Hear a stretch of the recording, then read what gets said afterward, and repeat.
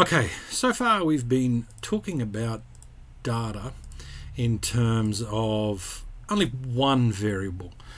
We've been talking about univariate data. We were looking at mean, median and mode. We'll have a group of data and we're finding some measures of center and we're finding measures of spread, but really it's all been for one variable, one thing at a time.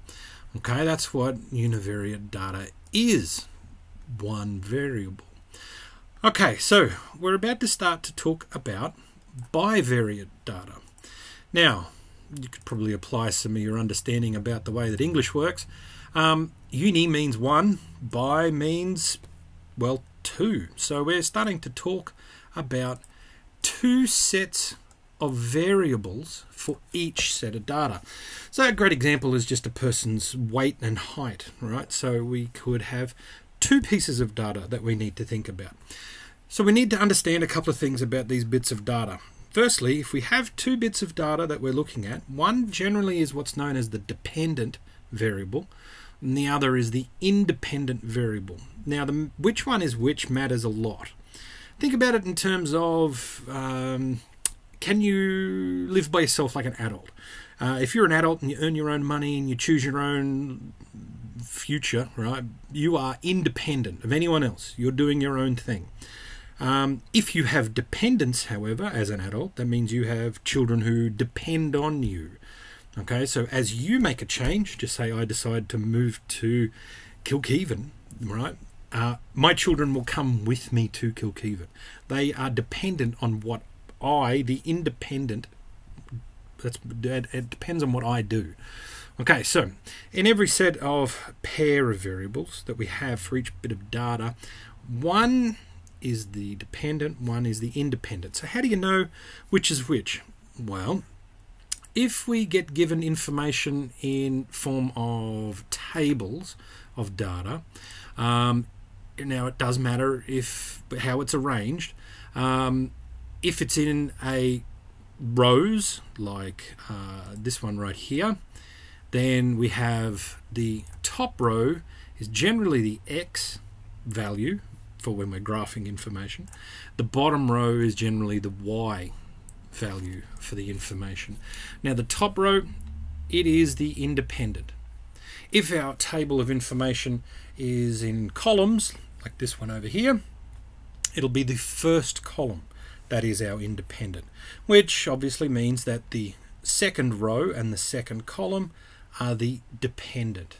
So as we're graphing things, you will see that the x-axis will show the independent variable and the y-axis will show the dependent variable.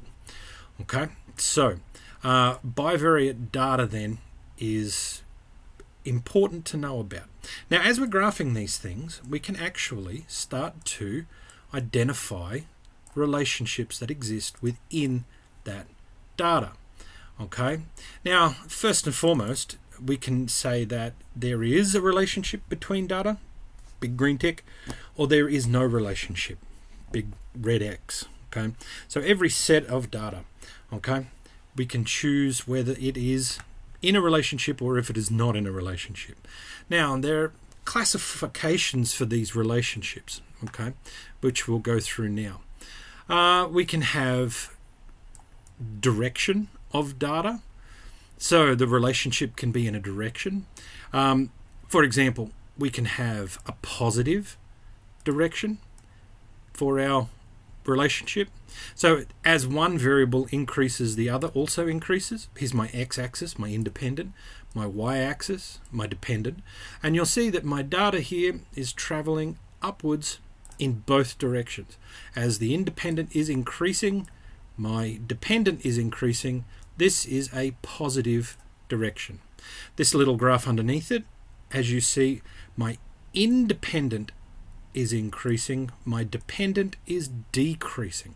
This is a negative direction.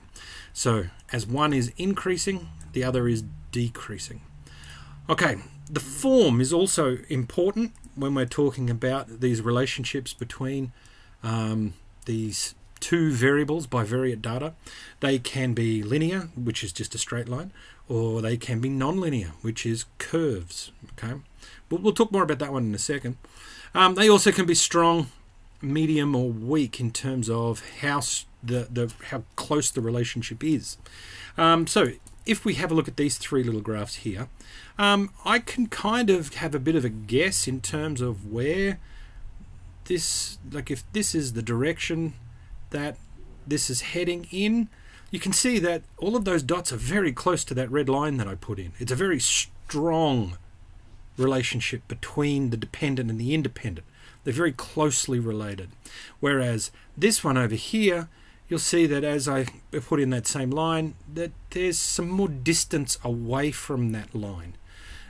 And this one, there's even more distance again. So the further the points are away from that line of best fit, that we'll talk more about in the future, that regression line, as they get further and further away from that, it shows a weakening of the relationship between the independent and the dependent variable. Okay, so what we would do is we would say for this one here, this would be strong, this one would be a medium example, and this one would be weak. That's some weak correlation there, some weak relationship between those. Now there's one last one that I'd like to talk about as well in the end of this, and that is a graph that would look a bit like that. Well, there's no real association between the two variables here. There's no pattern, there's no relationship. So what we would say is that there's no real association, that there's nothing really going on there at all. Okay,